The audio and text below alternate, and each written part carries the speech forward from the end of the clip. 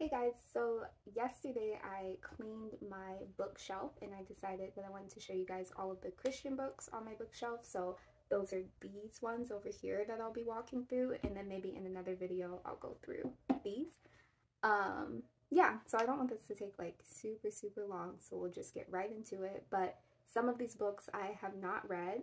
Some of them I don't know how theologically sound they are, but I will tell you which books I recommend, and you can do your own research. But let's start. So let's start with, oh, you can't even see that, hold on. Can you see it now? Well, I'm gonna start with the smaller books that are here. So these two you would have seen in a previous video already. This is the case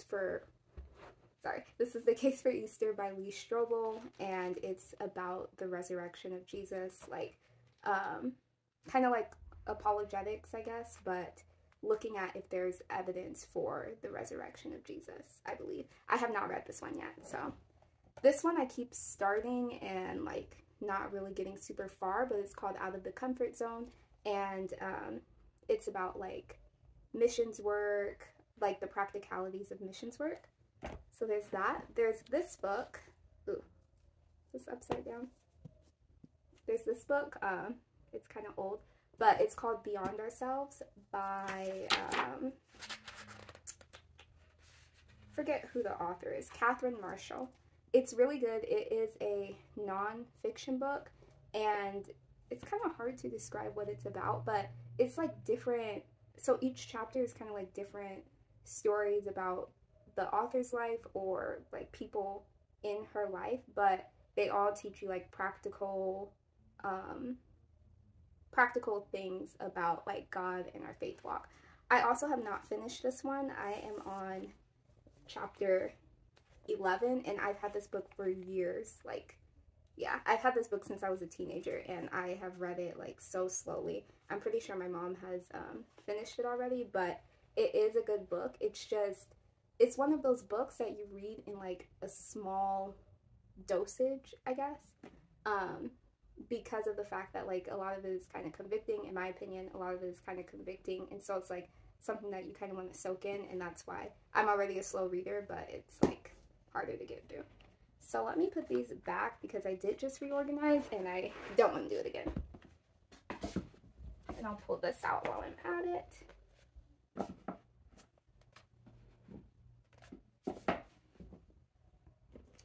We've got Even Better Than Eden by Nancy. I don't know how to pronounce the last name, but you can see it there. This one is really good. I also don't know how to describe it, but it kind of, let me see.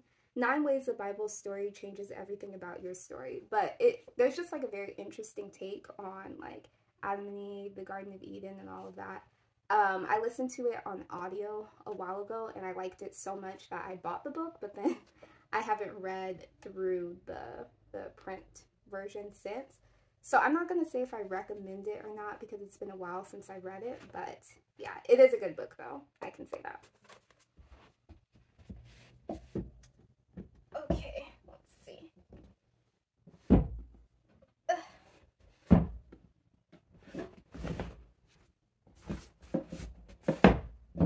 Okay, there. This book, it's called The Jerusalem Secret by Cantor. This book is really good. It has to do with like the Jewish people and just like the history behind the Jewish people, how Jesus was a Jewish person, and like it's really good. I'm obviously having trouble like describing all of these books, but this is a sequel. It's a sequel to Identity Theft. I recommend reading that book first. It's really good. This is a fiction book, and it's basically about this journalist, this Jewish journalist who ends up like coming to Christ, and it's like he kind of has like a vision, or basically this angel shows him all of these like different things in history, how it points to Jesus being the Messiah. So in Identity Theft, like that's what's happening. I hope I didn't I might have spoiled something, but anyway, in Identity Theft, like that's what's happening. And then in this book, book 2, you're basically kind of going to see like what happens after he comes to Christ, how that affects like family dynamics and stuff like that. That's all I'll say. This book I do recommend, but I only recommend it if you read Identity Theft first. It just makes more sense, but it is a good book. And then you guys saw this on the previous video. It's not that complicated about relating to guys, dating, relationships, all of that. I haven't read it yet, so I can't recommend it. And I'm a little like, I'm not skeptical of it. It's just, I'm not sure if it's for like a younger audience or not, because there's stuff about like talking to your parents about this and that. Not that you can't talk to your parents as an adult, but I don't know. Anyway, I haven't read it yet, so yeah, if you want to check it out, you can. And then this book, it's called, I really need to, yeah. This book is called The Heart Attitudes. I read this with my church. It is very good. It's another one of those books that is like convicting, and I honestly haven't read it like outside of just reading it with my church, so I haven't gone back and looked at it. It is a good book. I wouldn't not recommend it. You know, it would be a great book to probably read in a Bible study with a small group. Of course you can read it on your own, but it might be good to like see what other people's like thoughts and stuff are, because there's discussion questions here, I believe. Yeah, so yeah, I don't know, try it, I guess. This book, Turning Hurts into Halos, this is a book that I got from a friend. I haven't read it yet, even though it sounds good. It's about, oh, did I even say what this one was about? It says 7 keys to healthy biblical community, so bam. I honestly kind of don't fully remember. This book seems to be about like walking through like painful experiences and having joy. Let me see. Yeah, it talks about like encouragement. It says this book is about adversity, tragedy, despair, but it's also about hope, joy, and eternal victory in Jesus. I do not know like theologically how sound it is, so I just can't really like say anything about it, especially since I haven't read it, but that's one of the books on my bookshelf.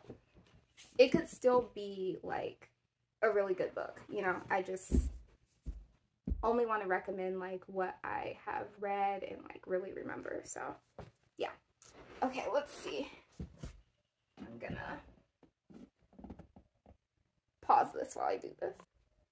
Okay, next couple of books. I'll just go starting from the top. This one is called The Rapture Question. So, yeah, it's about like different views on the coming of Christ. I haven't read this one either. I got this from church as well. So, yeah, can't necessarily like recommend it or not recommend it, but I just haven't read through it yet. This book is called Heaven, Your Real Home by Joni, Earckson, Tada. This book I will recommend.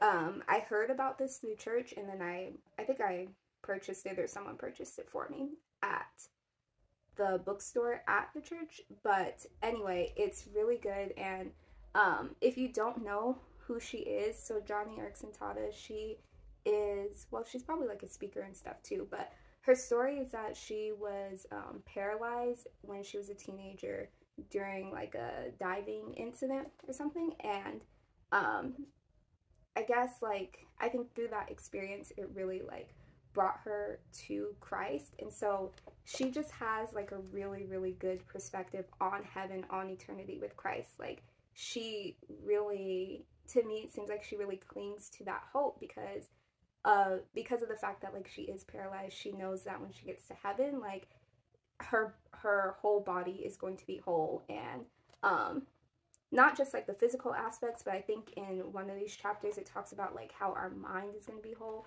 I just think this is a really good book if you have been distracted recently by just the ins and outs of life.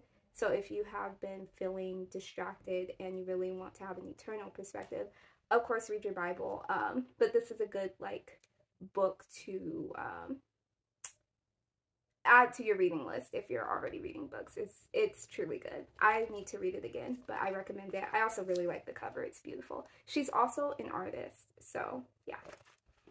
I'm actually going to start from the bottom. And then there's this book, which if you guys have been following me for a while, I know the video that I have talking about this isn't posted, but I read this like probably in 2016. It's called The Resolution for Women by Priscilla Shirer. She's a preacher, is she? I don't know. If you've seen like War Room, that was really, really popular a while ago. She was in that. But I read this book, and I'm going to tentatively recommend it because of the fact that I remember reading this and it having like a big impact on my life.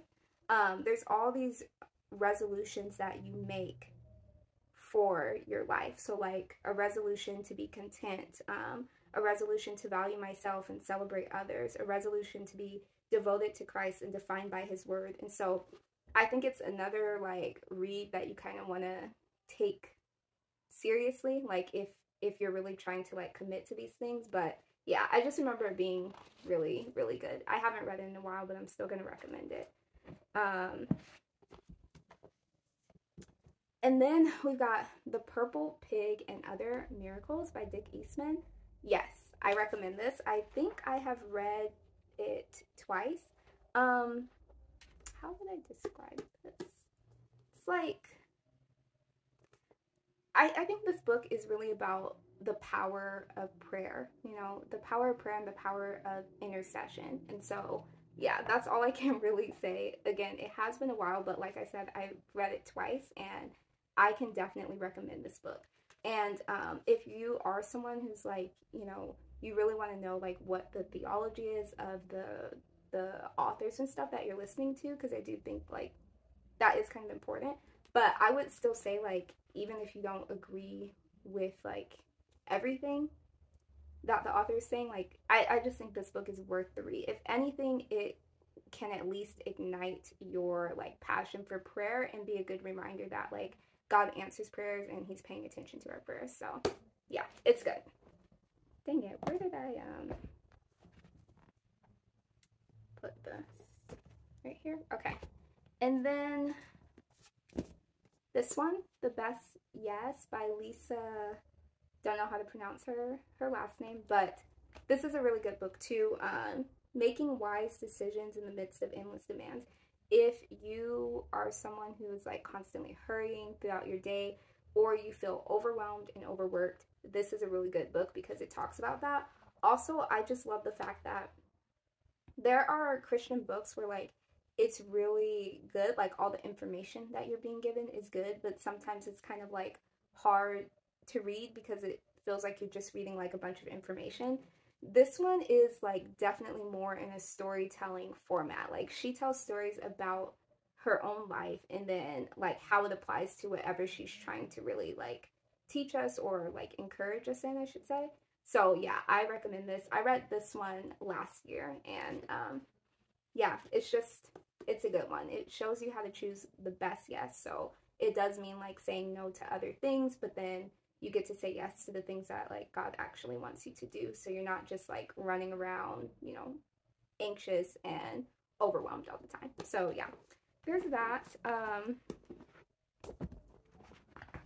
Is that it? Okay, I still have some more, so I will just pull those out. Okay. So this one you guys would have seen on another video of mine. It's called Stewards of Eden. It's about biblical views and mindset on the environment. It is, okay, first of all, I love the paperback film and stuff.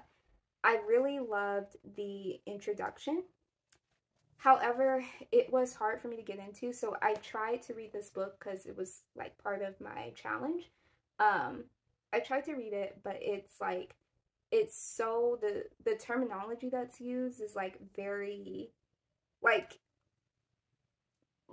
if you were a student in like theology, then I feel like maybe it would be a little bit easier to read. But I don't know. I just personally found the language like really hard to get into. So if it was like told in more of a story format, or not even a story format, but the words were kind of like simplified to where I could understand better, I feel like I could have gotten through this book. But because of that, I haven't. But I'm still holding on to it because the information is good, and maybe one day I will read it, but I kind of ended up skipping it on my list.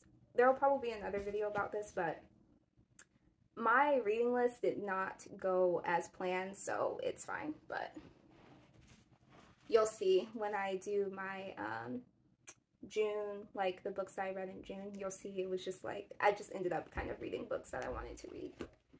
Okay, and then we have another book that I read from church. Hold on.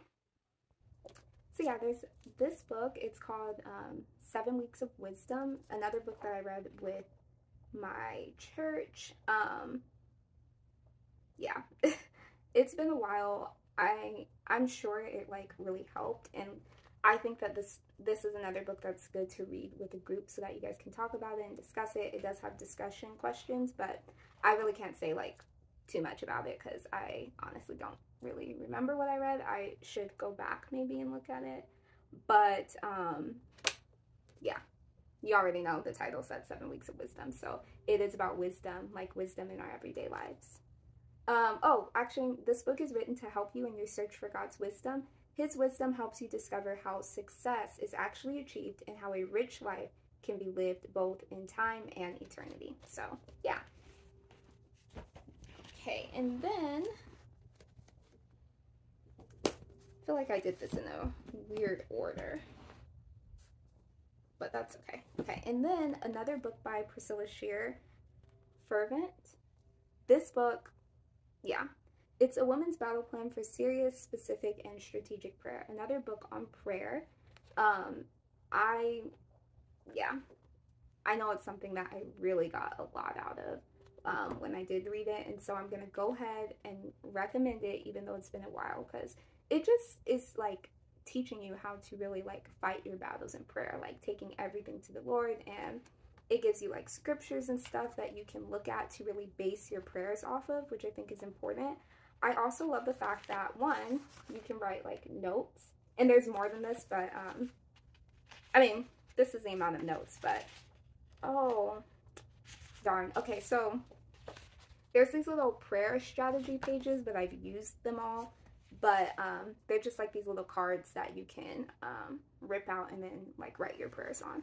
I really enjoyed and went through this book at the time, so yeah. And then this is another book that I got from a friend. It is called Following Jesus in the Real World, and it is discipleship for the post-college years. So sounds good, but I haven't read it, so I can't tell you anything about it, but I think that is something that we could use some help on, following Jesus in the post-college years.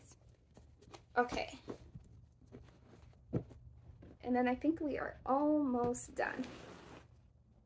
We just have 3 more, and these are 3 books that I haven't read. Yeah, okay, so this one is also by Strobel. It's called The Case for Christ. So this one is about, like, is there evidence that Jesus, like, actually died on the cross for one and then, like, rose from the grave? I believe that that's what it's about. Yeah, there's also a movie called The Case for Christ. I do recommend that. That was a good movie. But I bought this book from the library, and I haven't read it yet. And then there's this book. It's called The Magnificent Obsession. I haven't read this one either, so yeah, it says crave a real encounter with God. I really don't know like really anything about it. I've had it for a while and I haven't read it, so I'm keeping it on my shelf so that I can actually look through it and see if it's something that I want to keep. Yeah. And then this is a book that I got from school. It's called Playing with Fire, and it just like shows you how to read the Bible and the different like genres that are in the Bible. So this is like this is more so like a book to read if you are like studying, you know, a particular book of the Bible, or you're reading through that book and you want to understand like how to read through it, like kind of context and stuff. And it's more like a general kind of like overview context, if that makes sense. Like, it's not going to take you chapter by chapter. Although I'm seeing like an outline in here. But yeah, so this isn't something that I would like really just read straight through, but I want to see if I can like use it for any of my Bible studies in the future. So I've just been like holding on to it. But that is it.